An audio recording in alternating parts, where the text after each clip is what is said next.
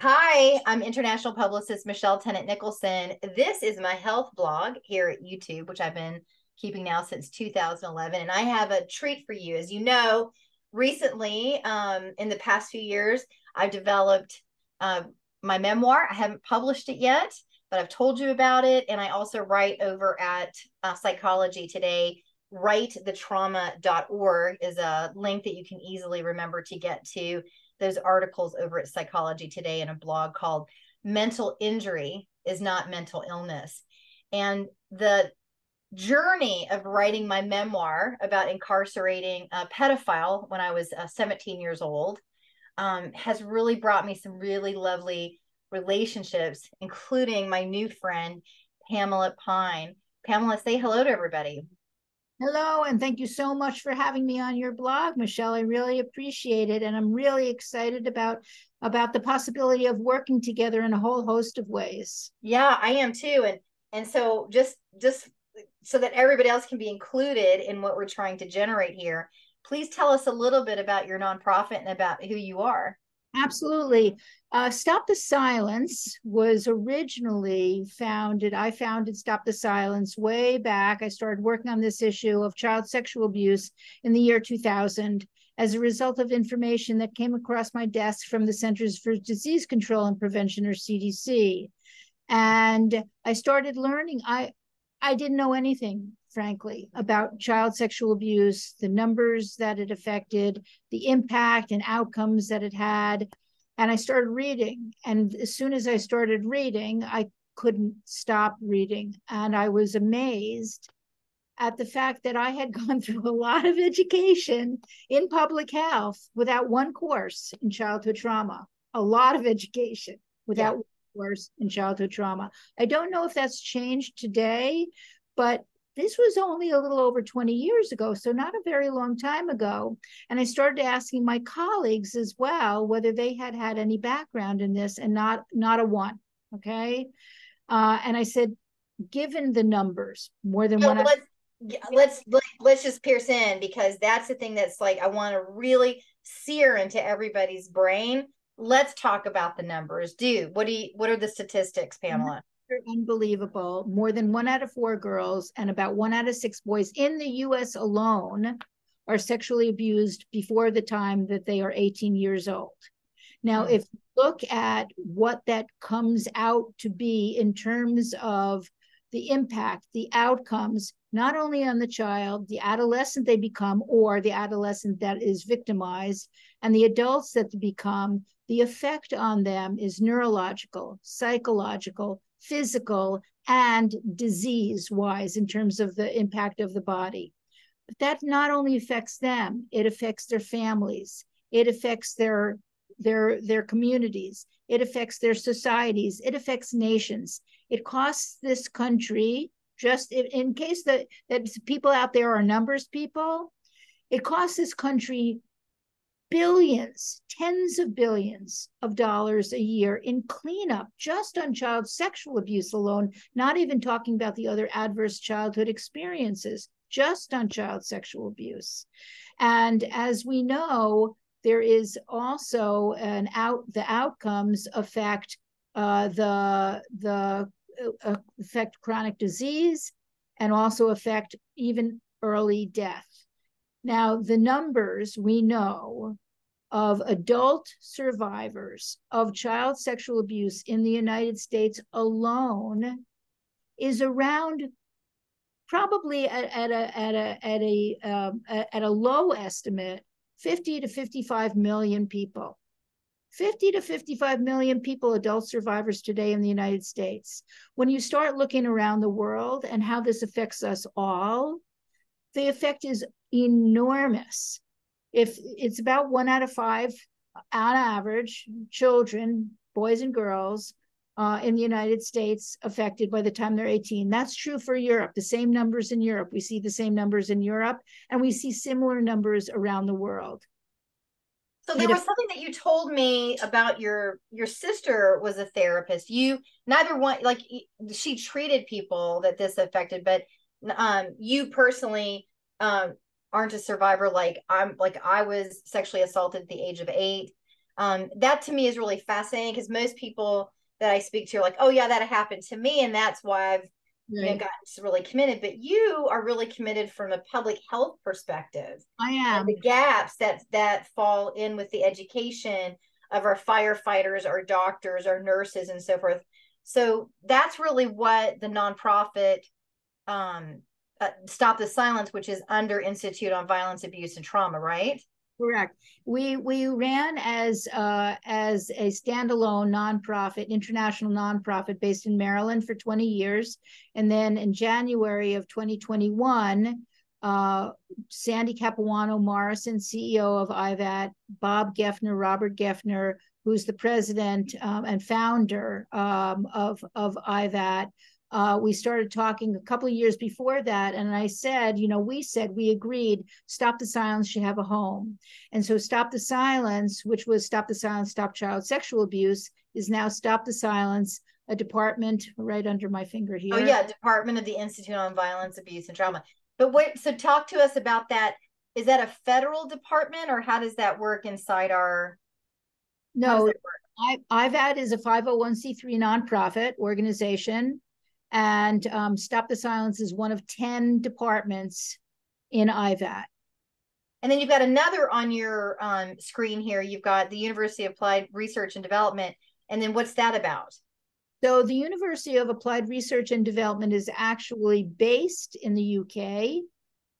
I was doing a training in 2018 and 19 in New Zealand.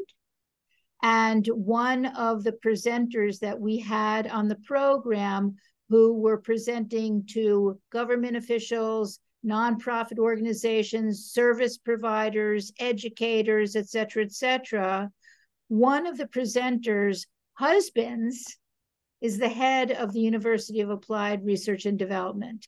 Wow. And she introduced me to him.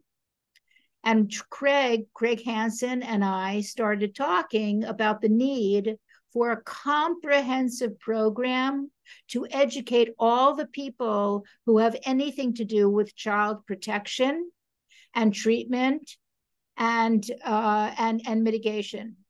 And so we decided to put together a certificate to master's degree program, online, affordable, at your own pace,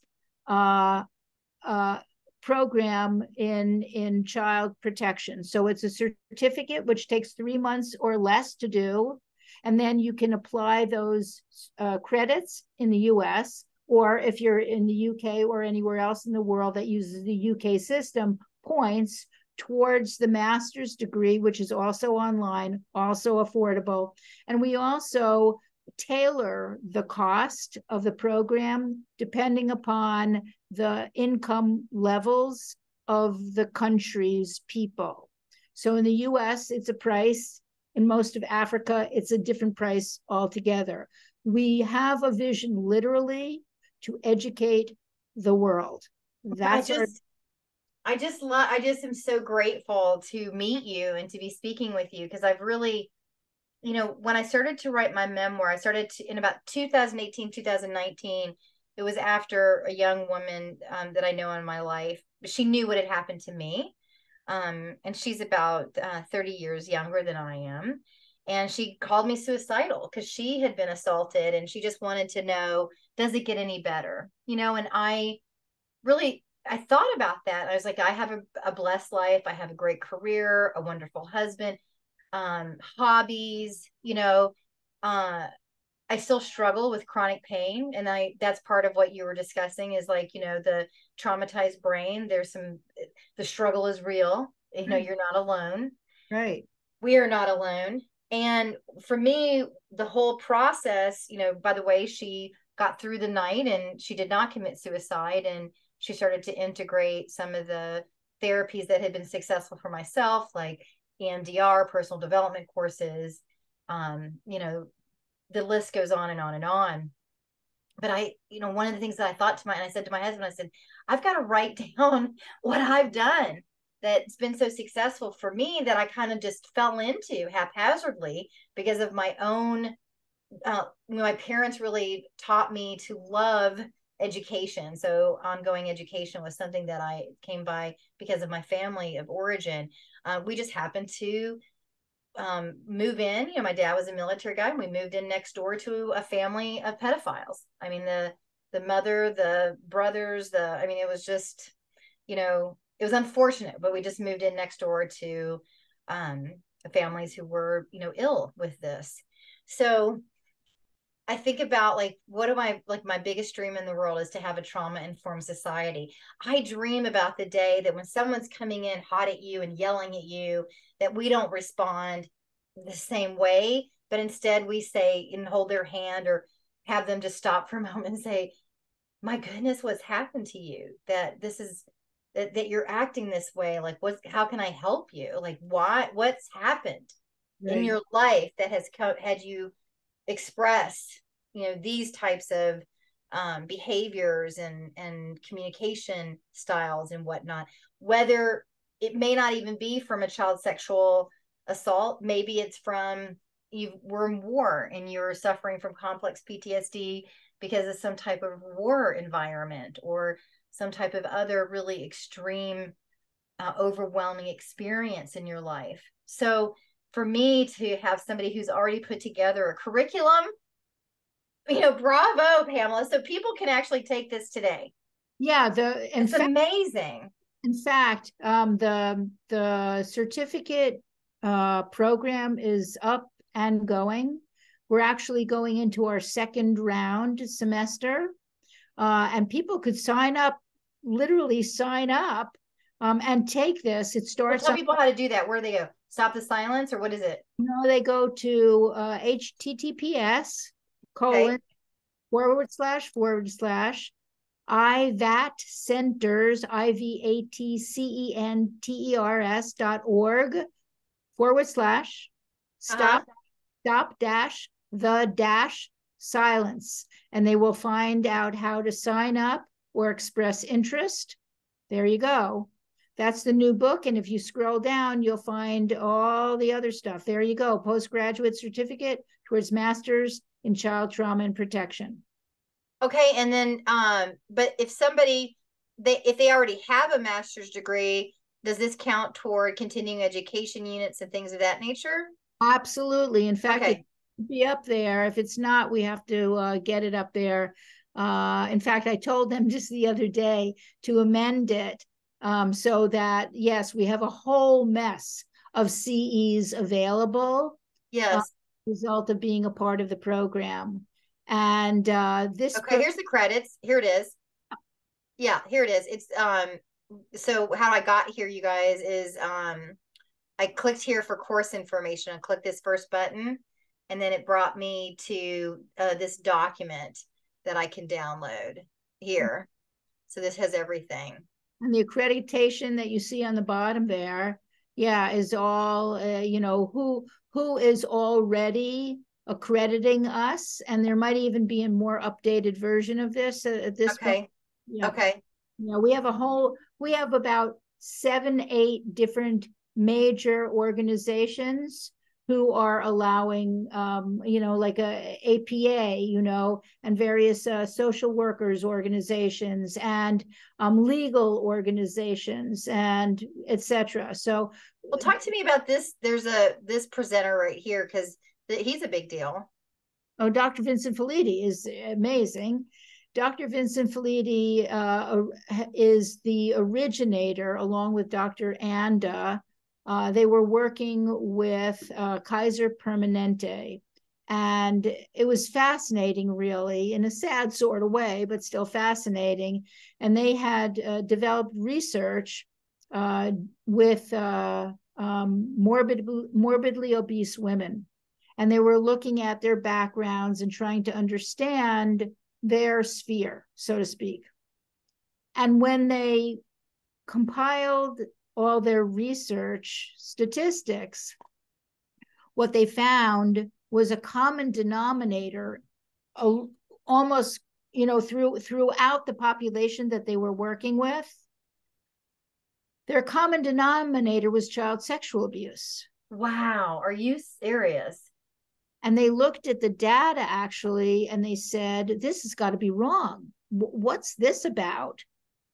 And so they opened up the database. They opened up the participants, the number of the participants, and it grew to over 17,000 people. So no small database here.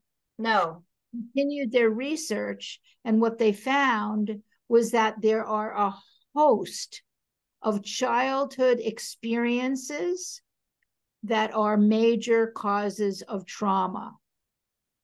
And so they developed a scoring of 1 to 10. Some people use 12 at this point, but 1 to 10 ACEs. Okay, I've heard of ACEs, right? Adverse childhood experiences. And ACEs are comprised of child sexual abuse, child physical abuse, neglect, psychological abuse, a parent incarcerated, a parent or parents using illicit drugs and alcohol to a malfunctioning state, domestic violence. Okay, so those are 8 of them. I'm blanking on the other 2, but they developed a scoring system to look at what happens, for example, with cigarette smoking with 1 ACE. What happens with cigarette smoking with 2 ACEs? What happens with cigarette smoking with 3 ACEs? And the more ACEs that you have had in your background, the higher addiction rates you have, the higher of all of those, of illicit drugs, of cigarette smoking, of alcohol, the more likely you are to develop chronic disease, the more likely you are to have a poverty in your situation, current situation. Wow. And that makes sense. The poverty thing, people say, what's that about, right? Well, if you are depressed or you are anxious or you have other psychological problems, and that's an outcome as well, psychological problems, anxiety, depression, et cetera, and other, bipolar disorder, personality disorders, all of that are affected by childhood trauma. And the more of these kinds of things that you have, that you're carrying with you into adulthood, the less you're able to show up well for school, the less you're well able to show up for work, and the more problems overall you're going to experience in society. You're going to have a harder time of it. Well, and this is where the intersection of your career of being a public health professional and then looking at this tremendous gap comes to bear, really, as you look at it from a macro view of how we can really help. So what are you hoping for with, you just want every professional to be educated on child like this, or I mean, what are you hoping for? Well, there is a section in the master's actually portion that we go through the various modalities of treatment for children as well as adults. That's wow, okay. But the beginning of in the certificate portion of all of this, what are ACEs? What is the outcome of ACEs? What is the impact of ACEs? How widespread are they? What is grooming? How does that process occur? We all know people who have gone for help to therapists and social workers. And this is not to take away from the field. I'm not denigrating the field. But many people who really have their heart in the right place really don't understand the issue of trauma. And they are not providing the kind of input and guidance and therapeutic capability because they don't completely understand it, right? If they understood it much better, they could help to a much greater degree. And that's true of every profession, therapists and social workers and psychologists, obviously. But what about doctors? Are they even asking the parents or anybody else, the caregiver, whether this child has experienced trauma so that they can get them early the kind of help that we know they're going to need. Let me ask you this. So if somebody's already in a profession and they're working, why would they invest in this? Well, because they may not have the understanding that they truly need to do the job that they want to do and could do if they had a better understanding of the background and the details that are a part of a full and true understanding of the issue. And maybe their employer might even pay for this, right? Are you finding that that's happening? That is what is happening. We give a certificate. It's a formal certificate from UARD and Stop the Silence, IVAT. We give a formal certificate, and we also give a transcript. And you can take that certificate to your boss, or if you're trying to get a job, and say, I have a specialty, I have a certificate specifically in child protection. And that, with some people, they're using it to get into the school system. They can show this. I have a background in this, and I'd like to train your teachers. I'd like them to understand. I'd like to train your principal. I'd like to train your counselor, the person who's in the school who's dealing with the kids all the time. What do you look for? How do you help these kids? What if you see something? What do you do? And, goodness Yeah. me, we've been riddled with this stuff in school. Yeah. And what would happen if schools were actually capable and trained? I'm going to tell you a story. Can I tell you a story? Of course. Early on, way back. This was when I started working on this before the Catholic Church scandal hit. All right. When it hit, I went to the Catholic Church and I said, you're getting terrible PR, understandably. But if the Catholic Church starts supporting ways to prevent and treat and mitigate this issue, you can help yourselves become a little bit more of the good guy, right? Right. All right. So they didn't exactly first understand it, and so what I said to them, Michelle, was that, listen, I'm having trouble doing the programs because there's simply not enough support and not enough money. And I just got off the phone, and this is all true. I just got off the phone with the FBI.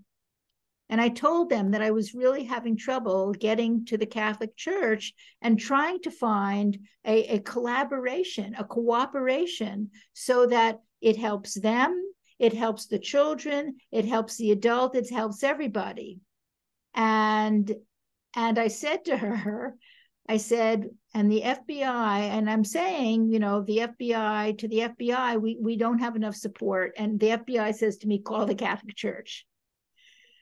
And so I'm telling this story to the woman who was hired to deal with the PR for the Catholic Church. And I hear this almost inaudible gasp. It was like, it was really fast. And I could hear her thinking, oh my God, not again, And the FBI person, I said to her, I told the FBI people that I had tried to get to the Catholic Church, but I couldn't. And he said, go to the papers, call the Washington Post. Now I'm telling this, this person from the Catholic Church, this whole story. And that of course is the last thing that she wants. And I'm telling her, and I say the same thing to the schools. Would you rather deal with the fallout of a horrible situation, or would you rather get in front of it and protect the kids and be the good guys, right? Yeah. But we're not there yet because people are afraid of the issue. They're afraid to talk about it. They're afraid to deal with it. They're afraid of the PR fallout. They're afraid of what's going to happen if teachers get trained and kids get actually reported as a possible abuse case, do they even have the capability of dealing with it? If, say, a few kids, say many kids come forward, do they have the capability? So I'm saying to everybody, get educated, put the processes in place in schools, in the churches, everywhere, so that you know what you're doing and you know how to help, and you are preventing a catastrophe rather than having to clean up. Well, did they ever purchase any programming? Because I was in a Catholic school, and I actually, when I was 8, I went to my priest for help. And I just was told to, say the rosary, and pray about it. Right, And exactly. it's like when I tell that story, people are like horrified, right? And I don't want to, he was a good priest, that priest. And I don't, it's also very difficult to understand, what do you do in confession? So I don't want people to get like now, like, even hating the Catholic Church more. It wasn't the best case for me. And, I didn't get help. I don't know what the solution is. I know that it would have been great for that entire staff to have been trained. They probably would have seen the signs in me. You know what I mean? Like how I was acting out and how I was, coping with what was happening to me. I mean, at this point, Michelle, I'll tell you, I probably know thousands. I've been doing this for 23 years. I'm originally an international public health specialist. And then I got appalled, basically, and started working on this. And it's now 23 years later. And I probably know thousands of survivors. And I've heard, I couldn't count the number of stories. And what can make me sad truly in an instant is the fact that I have seen so many behaviors from survivors that are actually coping mechanisms. You know? Vincent Felitti, in fact, has a great phrase. What if we recognize what people do as a normal reaction to abnormal circumstances rather than blaming the victim? Right. What would happen if we start looking at it that way? What would happen, as you said before, when we were talking before, what would happen if I reached out to you and say, are you okay? Rather than, what the hell is wrong with you? Right. Right. And so I think we need to flip this and recognize that probably the behaviors that we are seeing in people that look like maladaptive behaviors in terms of our society are actual coping mechanisms that people are using just to survive. And one of the things I want to share with people who are watching this too is that, my big aha when I was doing my memoir, writing my memoir, and the research I was doing, not about my own story, but about where we had come in terms of a society, because, by the time I was writing I didn't even know that I officially had complex PTSD, right? Until somebody said, oh, the term now is, right? Because things progress. Well, one of the things that I learned too, which has kind of been my hallmark now, is, and it really is freeing when you think about, I have a mental injury, not a mental illness. And when somebody said that to me for the first time, or I read it in one of the books I was reading, I thought, that's right? It's just like a scar tissue that I have from a mountain biking or whitewater kayaking trip that I've taken. And that can heal. And that also gives people hope.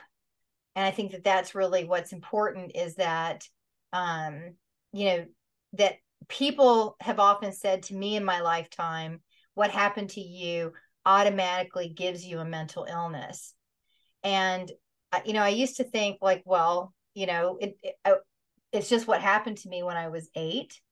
And is there anything wrong with being mentally ill anyway? right? Like there's all these questions, right, that we have about people putting labels on us. And I think at the end of the day, like just understanding that you're just a human being who's doing the Right. best that you can with the genetics and the brain and the experiences and whatever adaptation that your body has made from those experiences, that's pretty freeing, you Yeah. know, no Yeah. matter what, even if I am crazy, right? Even like, so what, right? I'm in that club, so that's all Right. right. Crazy is, I always like to look at A Brilliant Mind, that movie A Brilliant Mind, right? Like, oh, you have an adaptation in one area that gives you another edge in another area, right? So it all goes together. Before we end, tell us quickly about your book. Yeah, the book is called Stop the Silence, Thriving After Child Sexual Abuse. And it is a collaborative book with 23 international authors. It's 9 different countries. They include the United States and Guam and New Zealand and Zambia and Mexico and Cyprus. And I might have left out a couple of here and there. But it's a book that provides the stories of all these people. I have my own story after all. Part of it is made up and part of it is drawn from life experience. But so it's their stories, our stories. And then at the end of every single chapter is a piece of it called the practice. And every one of us provide ideas, suggestions, what helped us get through whatever it is we were going through, what others might try. So you have literally 23 people from around the world providing guidance to help one, other survivors further heal, and 2, to give ideas to practitioners, social workers, psychologists, therapists as to what might work with the population that they're working with. It's a bestseller. Congratulations. Thank you. It's available on Amazon. And if you just go to Amazon and type in Stop the Silence, Thriving After Child Sexual Abuse book, it will come up, and it is available in hard copy. It is available as a download, and it is available as an audio file. That's the one I got. I got the audio book. I feel like somebody's just reading and taking care of me, I just love that whole experience with Audible. I'm just gonna, you already have, everybody knows the website that we've already talked about, but if we just pull up just so you all can see the front page here with the dragonfly. It's a dragonfly, right? Why did you choose a dragonfly? Yeah, the dragonfly around the world is symbolic for healing, change, transformation, and moving forward. And we went to Stratton.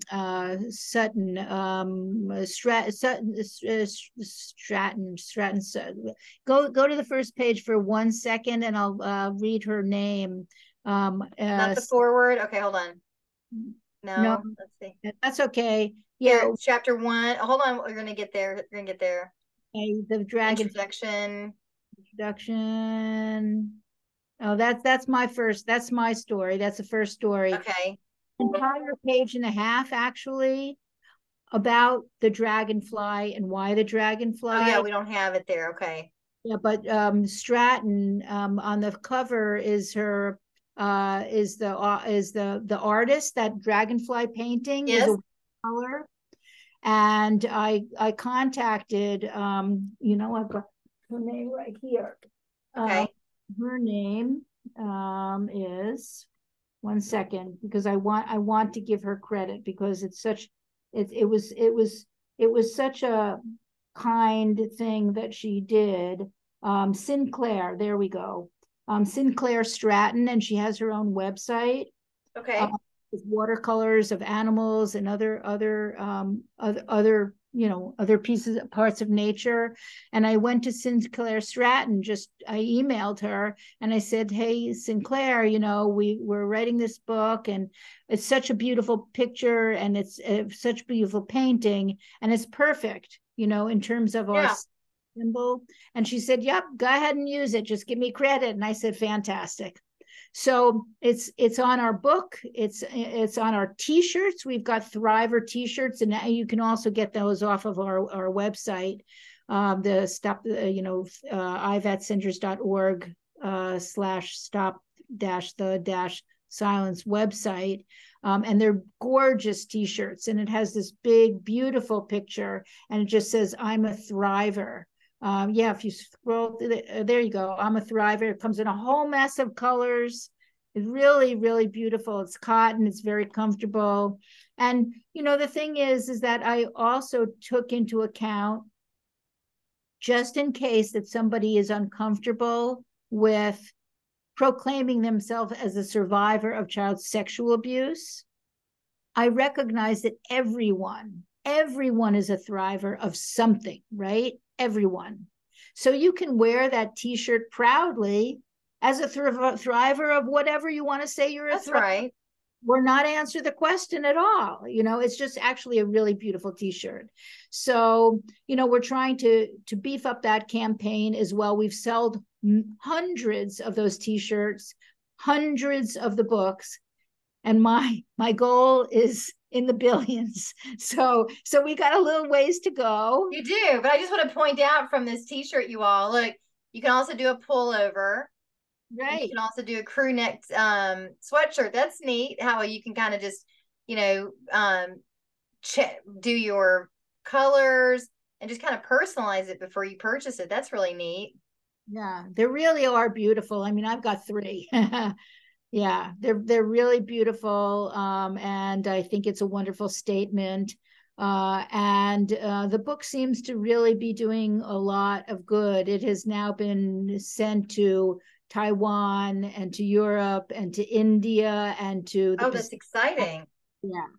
So I really highly recommend. Well, I'm going on vacation soon, and I've got the book to read while I'm on vacation, and I'm definitely really committed to stopping the silence. So I'm now your biggest cheerleader, and I really appreciate your time with us today. Oh yeah, I should show your Oh yeah, I can see that. Oh yeah, it's a dragonfly, a tattoo. Oh, look at you. There's some ideas, everybody, on your new tattoo. So I love it. Thanks so much, Pamela. Any final words for you? No, just, join us, to the extent that you're comfortable, speak out. Feel free to contact me. I'm at Pamela P at ivetcenters.org. If you want to share information about the online education program, or if you want to take it yourself, we welcome you with open arms. We're starting a new semester on the 12th of September, so you could still get in if you want. Oh, great.